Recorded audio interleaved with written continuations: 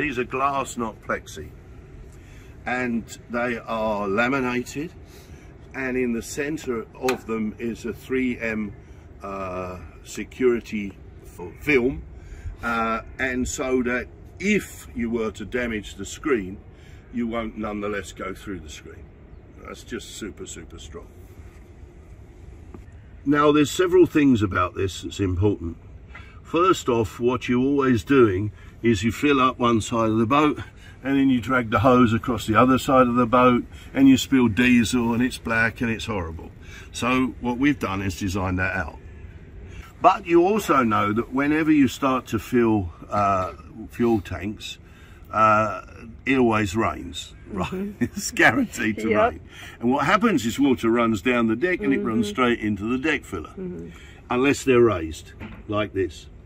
And then with them raised like this, you're not going to get any water ingress. You're going to get water into here, which is going to drain out there. So all is kept good and clean. Okay? Oh, that's nice. There are 3 tanks, not 2 in a Kraken. And the central running tank is not able to be filled other than through the fuel polishing system. Yeah. It means you can't have somebody mistakenly filling your pure running tank that will eliminate 80% of all problems on boats. It means no idiot can mistakenly fill that. And as you know, it's not even just a question of getting bad quality fuels these days. It is also biodiesel issue. And the biodiesel has 10 times the water content of fossil fuel. And that simply means that even when you're putting good quality fuel in, you are going to get water in your tanks. Now the water, as you will know, sweats out and it gets hot and it runs down and it collects in the bottom of the tank, and then you get diesel bug. In the Kraken system, since you are polishing internally tank to tank, so you can polish within one tank and eliminate all of that, or you can polish one tank to port to starboard, or you can polish port or starboard straight into the running tank. It's therefore impossible in a Kraken to run on poor grade fuel. That's Makes good. a big difference. Really nice. Coming further back, one of the issues that everybody has is how they're going to get on and off of the boat over the sides. And if you pull the trigger here, there's a little button there towards you. Towards me? Oh, okay. I was trying to pull down. Okay. And now you've got a gate to get onto the boat, and you've also got a ladder to come up as well. Yeah, that's nice.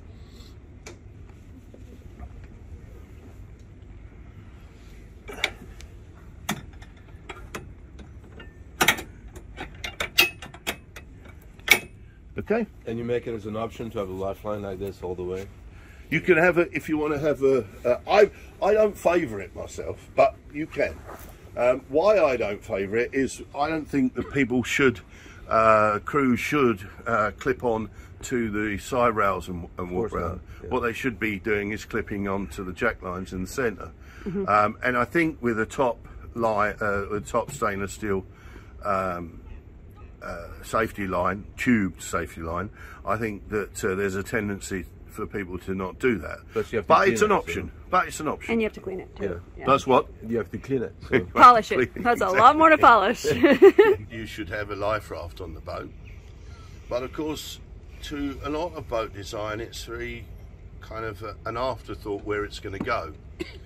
And the place they always wind up going is either on the foredeck, which is an inaccessible place and ludicrous place to have to go if you are in an emergency situation.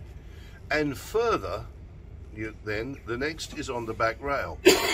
But there's a big problem with that if you think about it. If you have it on the back rail, you are then trying to launch the life raft in the same area that you've got the dinghy and the davits underneath it. And it's not, in our view, the right thing to do. But so what we've done is we have a dedicated life raft locker, that will take up to an 8-man life raft. Okay. Most people go for 6 in this size boat, but it's also the place to put the grab bag.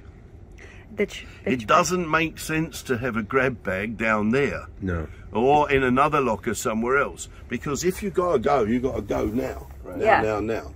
And so the object of the exercise in terms of a life raft launch is to take the life raft out of the locker. It will be stacked endwards. It's in a valet, so it's lighter. Take it to the side gate, drop the side gate over, keep the crew in the center of the boat here, also in protected area, and then you embark onto the life raft at midships, because boats don't sink in the middle. They sink at the bow or the stern, but they are definitely going to sink one or other of those, and the place that is never going to sink is the middle. So that's where you want to have the crew. And whilst in a Kraken it's the least likely scenario to happen because all of how we build the boats and all the rest of it, nonetheless, you know, if you're going to do it, you should do it properly and think about it. So that's what you got there. I'm going to show you now, just twist it, that's it, a very fundamental element of a Kraken yacht.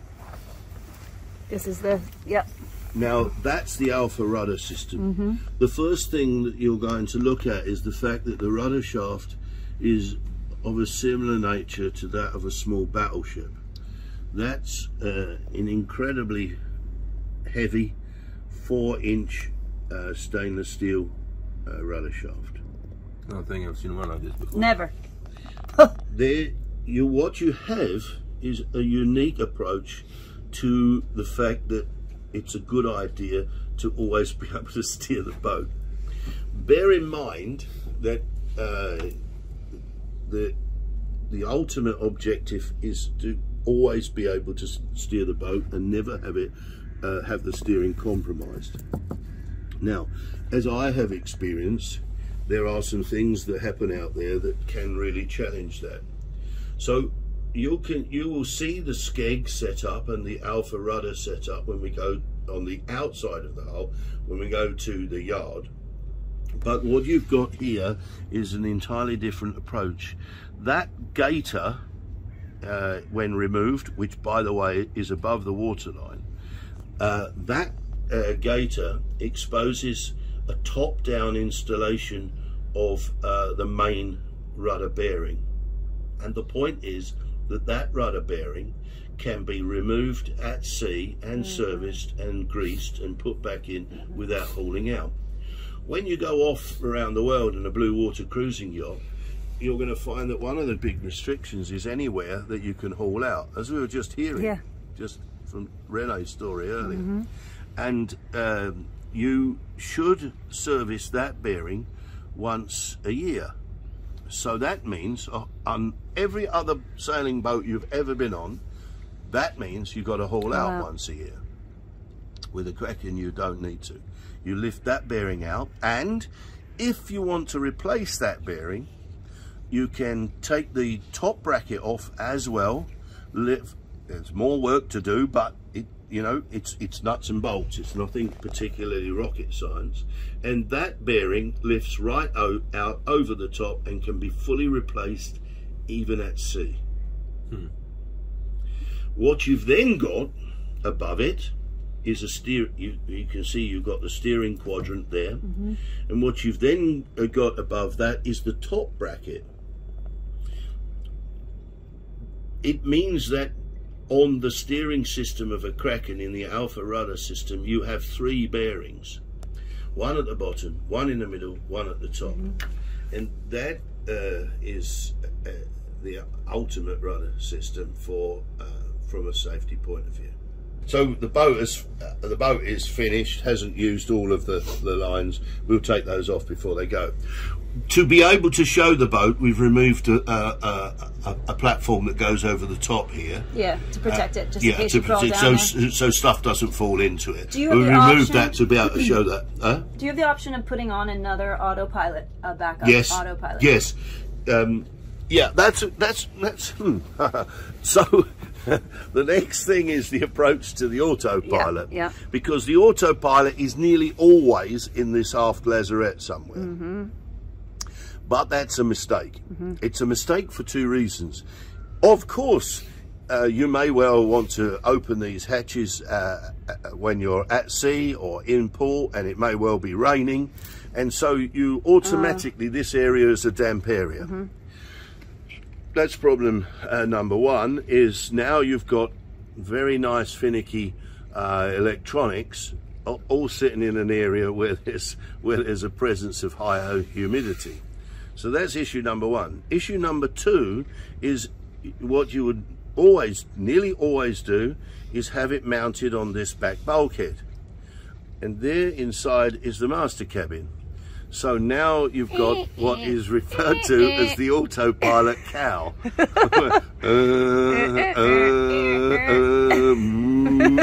All the noises you can imagine. And we've eliminated all of that because the autopilot is in our Kraken engine room. When we get to the Kraken engine room, that's inside here, inside that's there. when I'm going to drool a little so bit. your drive system is there. It's accessible. It's dry. And so more prizes are won there as well. So let's I'll shut that one down. And no, not yet. One more. If you have need to, despite the alpha rudder system, if you have need to access the emergency steering system, you are going to find that what the integral parts of it is laying in the bottom of the lazarette underneath all of the gear that's on top of it, right? So we designed that out, and here it is in its own holster system here, just here, Amanda. That's the autopilot. That's the emergency steering system. Yeah. This undoes with a winch handle here. Yeah, I showed that. A spigot drops down onto the top of the quadrant, and it sets up, and that runs right the way forward to the helm. It's a huge, long rudder. It goes to the helm. So it goes all up the way. and over. You There's operate 3 pieces it here. sitting at the helm. Yeah. It's a huge, because of two reasons. I challenge most yacht builders to tell me who it is that is going to be able to handle that 40 foot, 50 foot, 60 foot boat with a stubby little tiller. It's not possible. So what you need is you need a big lever. Right. And you also don't want to be sitting out here. Who knows where it's going to happen? It could happen halfway across the Atlantic. So we've just eliminated that issue as well. That's cool. Okay. It's just really about thinking about all of these stuff. Most of it is because somewhere along the line it's happened to me. Right, let's go to the cockpit now. What's on this side? One more thing. Yeah. One more thing. With the Solent rig, what you've got is the ability to choose the right sail for the wind strength. On an ordinary sloop rig, the Genoa is obviously the upwind sail, and it's the downwind sail, and it's the everything sail. So it needs a huge range of track to be able to properly sheet it and cleat it. You don't need that in a Solent rig. And one of the things that, if you look on this boat alongside us here, you have this enormous long Genoa track. Can you see? Yeah. Right, now that is then operating, as you can see here, obviously outside the shrouds, but also when you're running and you're not hard to the wind, your sheets have got to go over the rail. You may have noticed that on Kraken, the lifeline height is much higher than CE, much higher. Yeah. I'm going to just show you that. This rail is in fact the correct size for CE, and that's really convenient just behind the back of your knee. So if you really want to find a way of flicking yourself overboard, right, that height is exactly the one you don't want. So on a Kraken, it's massively high, right up to your thigh. That, if we didn't solve this problem as well, would give you a problem of the sheet chafe as it's going over the line. But the sheets for the Genoa on a Kraken come from the sail down to the shortened track let me cover that element of why it can be shortened in a second, and then back and onto the winches. How can it then be shorter? Genoa is 140% and the jib is 100%.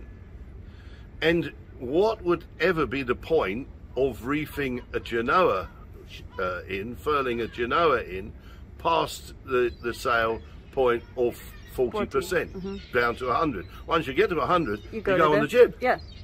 And when you want those smaller sail areas, is more often than not when you're going upwind. So you don't need this long track. So you solve another problem as well. Right. Cool.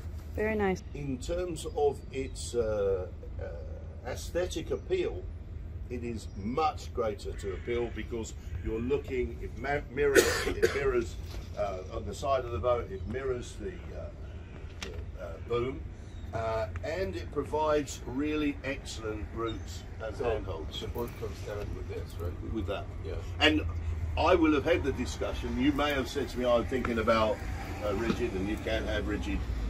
There's several configurations. I like I this. wanted to show you this because it is such a bloody good solution. That's good. And you can put solar panels as well? Yeah, you can put solar panels on it too. And as you can see, just feel it. No, it's strong. This is nice. totally strong. Yeah. This And is- it can come down for a hurricane. And these panels, of course, we've put them in because the weather's poor at the moment. These panels totally remove. We'll show you tomorrow. They zip out pretty easy, it looks. They zip out very easily because if I show you here, in the top of the track, I noticed it's in that. It's yeah. Yeah. So we've cut a track in the top of the stainless steel. So this slides in, that zips up, that zips in 2 minutes. No, 5 minutes. Let's say 5 minutes. So what is the standard of the threading that you're using? Because It's all UV. it is UV. Yeah, Okay. it's all UV. Yeah, yeah. Okay. Because that's The standing the test of time. You've had that one before, yes, right? Yeah, absolutely. Well, here's the same threading we use for the same manufacturer we use on How many White years? Dragon, and she's now, although she does look a bit sorry for herself at the moment because of the cleaning, but that boat, you know, that was up most of the time. We were sailing 37,000 miles. She's now sailed 50-odd thousand miles. And she's now 4 years old. With this, well, all latitudes, I guess, because you yeah, go yeah, south and north. south and north. We sailed Cape Town and Cape Good Hope in winter. That was an interesting experience. You get a bit of weather down there. I'm sure. Yeah, I'm sure. And current. Yeah, and all the Anguillas current. Yeah. Oh. Now, here you will have noticed as you've crossed across, we've provided a nice step to make it easier across, and a step once you get in here. When you stand at the helm, Amanda, no, just stand stand at the helm. So you can sit at the helm. I was gonna say, I'm just looking, I just wanted you to see there are brace points on either side, Yeah. so that when the boat is heeled, you feel still comfortable and your foot easy. up here too. Yeah, it's really easy. This is, of course, our own design. There's not much to say about this except one thing. What goes wrong with plotters is the connections in the back of the plotters. Yeah. And so what happens, you take this screen off, you've got mountings here, you lift the screen out, you spray them up, you wiggle them about, you put in, it's all working, you put them in back, and as you put the last bit back, because you're disturbing the wire, it goes off again. So the simple solution Front thing on the back. is have full access at the back. Ah, bingo. Very nice. Okay? Just a couple screws. Yep. And so you just Allen screw or hexagon screws, take that off, and away you've got full access to the And look, when you're shifting here, you can see. There's none underneath on like the Genoa. Right, where you exactly. can see Where you anything. can't Yeah, see I've anything seen in some your. strange places. Oh my goodness. Yeah. No, and you can see there's something else very You're not going to important. bump it when you move by because it's protected. And you've got this handlebar across the top, because you've got to bear in mind it's all very well showing a boat in a boat show, and everybody goes, "Oh, this is lovely, we can sunbathe here." different, yeah. But when the boat is heeled, you're going to be pulling yourself by hand into the cockpit, aren't you? You're going to climb. You're climbing, aren't you? Right? And you need something to hold on to. If you don't have something like this, it's the bloody instrument or the wheel. Right. It's just something you just have to think about. There's one really important thing right here that I've realized. Look at the size of those cup holders. Yeah. That's the With American drains. speaking. With drains. The American speaking. Can you fold that wheel? You could have a folding wheel. Yeah. But also it's quite easy to remove it. Yeah. But you can have a folding wheel. Lumar do a folding wheel. It's huge. Yeah. Yeah. Yeah. Now that's something to mention, right? And it has to be borne in mind. Yeah.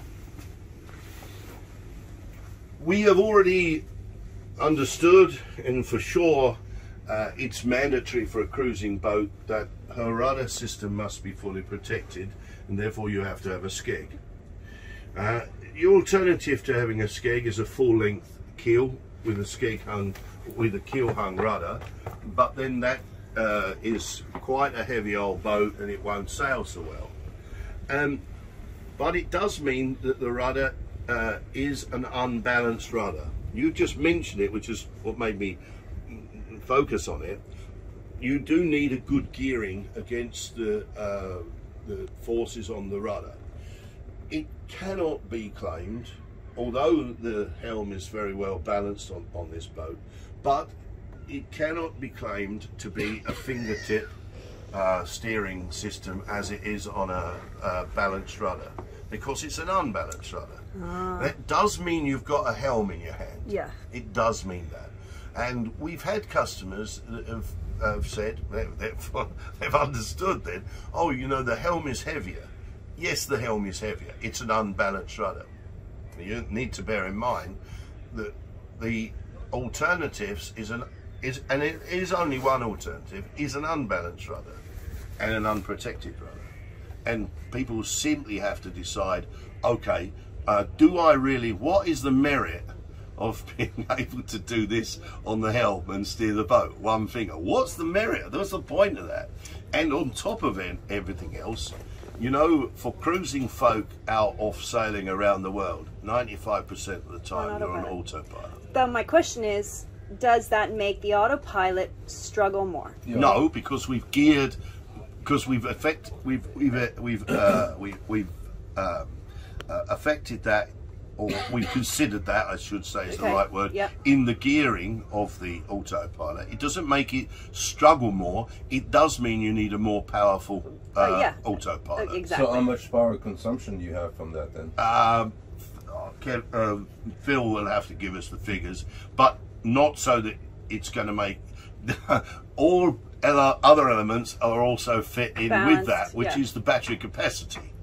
Yeah. So it's not going to be something that you're going to be, oh, I've got to keep running the generator to power up. No, not at all. The expectation is you're going to run it depends what other auxiliary power systems you have, but the expectation is you're going to run the generator once a day. Yeah.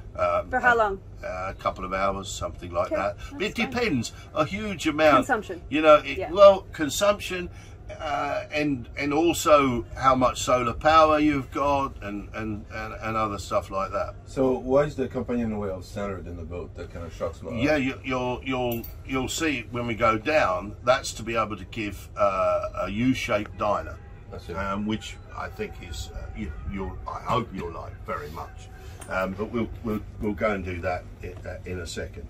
Now, the other things to mention that are worth noting here, as you can see when you're sitting here, when you're sailing at sea, you're very, very well enclosed. Yeah.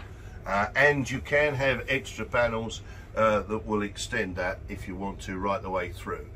In practical terms, you won't want to be doing that when you're under sail, because you're going to make operation of the winches more difficult if you do it. But in port, but when you're sitting around, you'll want it. In port and in you know, when you're at anchor and so forth, this can be fully enclosed with rain and everything. Yeah. When you're sailing and standing at the helm, if you now stand at the helm, you will notice you have got full and clear vision Yeah, of the bow absolutely. perfectly. It's That's a critical thing that people are trying to pretend doesn't matter anymore. It does. No, and it it does. bloody does. Absolutely. Yeah. really does. If you look from the helm position straight up, you can see you've got vision Visibility, of the yeah. sails. We haven't got them up. We'll show you more of that tomorrow. Yeah. And yet, obviously, you don't always want the sun baking down your head. So, in this configuration, You had the rolled up. yeah, that rolls up. Because this is because this boat is because this bimini is a rigid fixed bimini, it means we can install permanent lighting here as well.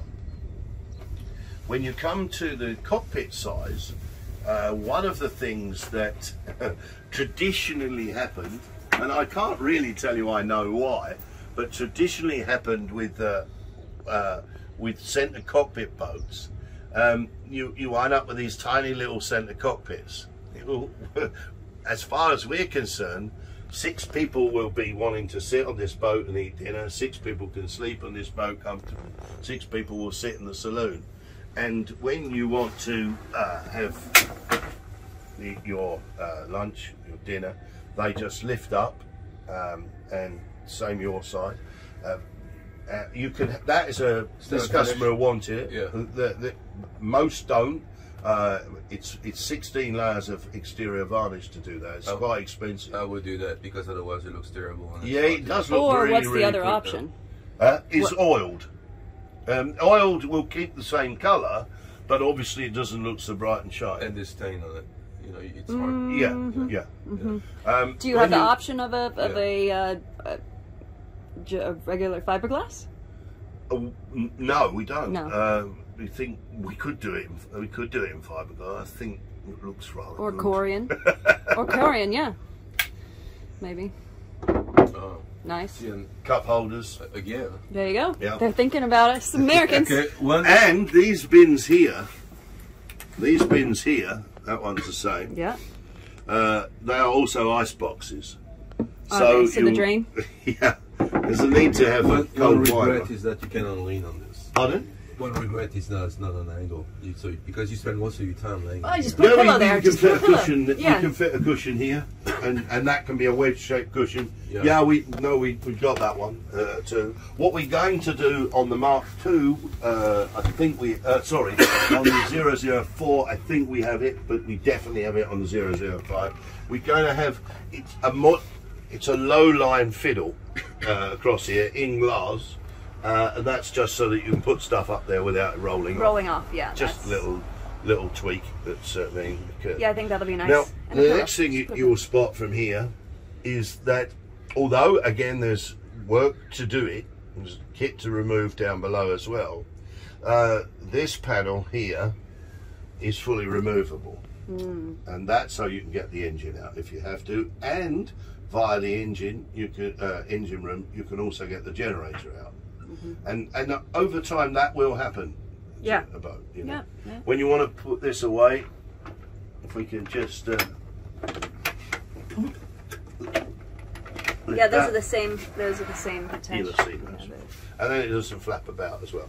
Handhold. Now,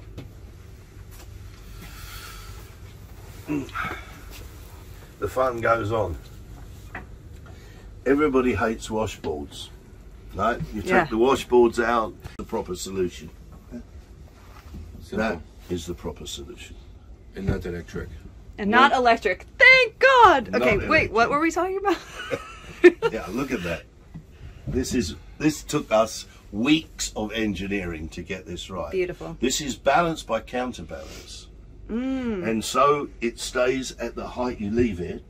And that's really important because when the weather is really shitty, you should put the washboards in. But you don't because it's a big pain in the arse. You've got to take them out every time. So what you do in a Kraken, and now you go below, and now you push it down and you come out again. So nice. Wow. So you also see, I saw you filming a little while ago, massive drains. Yes. The cockpit under to CE drain. has to drain. How many seconds? Anyway, top of my head, Phil would know, but I think it's 10 seconds. But we want it to drain in half that time. And so the importance of that is that if you do happen to get swamped and pooped, that wave weight is then holding the boat down in the water and waiting for the next wave to come. Wave trains generally are running about, you know, in heavy weather, 7 or 8 seconds. And this cockpit, we want it to be empty in that time. But so that, before it gets through all of this, I mean, it would have to be a really big swamp. I mean... But Amanda, you've got to understand the paranoia that I bring to this party. Okay, I was going to say. I've done all of this stuff. I've seen all these disasters. And I have then decided we make a boat that never suffers from any of them. We have a challenge. Famous last word. Yeah. Well, I hope not. I think not. Well, you can do everything you can. Yeah, sure. Yeah. And, you know, you can't stop a boat going on a reef. No. But what you can do is you can make sure it sure as hell ain't going to break up any other way. And this boat won't break up any other, nor will that one, nor any boat I've ever owned. You look at the rigging size, it's as thick as your thumb, you know, and that's a very, very important point. You don't have to be an accountant to realise that if you want to chop 10 foot of the mast off and put it deck stepped, you wind up having a much cheaper rig. Because... So you keel step? Oh yeah. Okay. Because only way. You said deck step earlier. So yeah. Did I say deck step earlier? Yeah. Oh, I beg your pardon. Yeah. I was wondering. You'll have to retract that. Right. Yeah. Sorry. It's a keel step. Right. And so with a keel step mast, it's the only appropriate way. So where will it break off though? Because that's the... It won't. But if it were to break, it would be obviously above the deck. Okay. But the difference is with a keel step mast, you've got it braced at the bottom and you've got it braced in the middle. If you lose a stay, then you have a chance, while you would take the weight off of the sail immediately that this happened, and luff up to the wind if you can. But if a stay goes, it's not automatic that the mast is going to come down. Whereas if you have a deck step mast, it's coming down. Yeah, exactly. And there's no question it's coming down. I don't know if you remember, that was something I arrived at as a decision with the Freedom. They used to be called Freedom yachts, and they were a wishbone rig, like a giant windsurf rig, and they are unstayed, and they're unstayed because their masts keel stepped. I nearly did it again. So yeah, on a Kraken, everything is done from a bomb-proof standpoint. But you can see, and I want to just introduce you to this as we sit here. Look at how great your vision is all round, and yet because of the bimini and so forth, you've got good protection at all times, and it's just sweet sailing. And you could sleep here. There's no coincidence in that either. You need a wedge. Yeah. Amanda, there's no coincidence in the width of that seat either. No, okay. For the exact reason. That's exactly what I just did. You are going to do that. You are going to want to sleep here. That's all we do. That's all we do. Yeah. So yeah, it's meant to be ultra comfortable. When it comes to another function, you may have seen that in the videos that we did. This hatch here is a direct access to the galley. I saw that, yeah. And that's kind of, it seems like a silly thing, and people laugh the when food. they see No, it. pass the food, it's nice. But you haven't got to dance all the way up around It here. flies everywhere. It flies everywhere. Straight out the hatch. This is plate size, anyway. And also, of course, you pass a can out or you pass a dinner out. We make sure that that's a big enough size to get that out, and deep bowls as well. Yeah. Okay. So I wonder now if we can figure out how to rig up a lee cloth right here. Do you know? Oh, that's great. You know, that's exactly what I've been thinking about for White Dragon. Because and you can do that. You know, how to do it is with just a line and a triangle. Yeah, from here to because you there. don't need your feet. No, you just need right here. You could have an eye here, a lee cloth under there, one here, and you can make a nice lee cloth. We can do that for you if that's what you want. We can, yeah, it's great. So, now we get to the best part.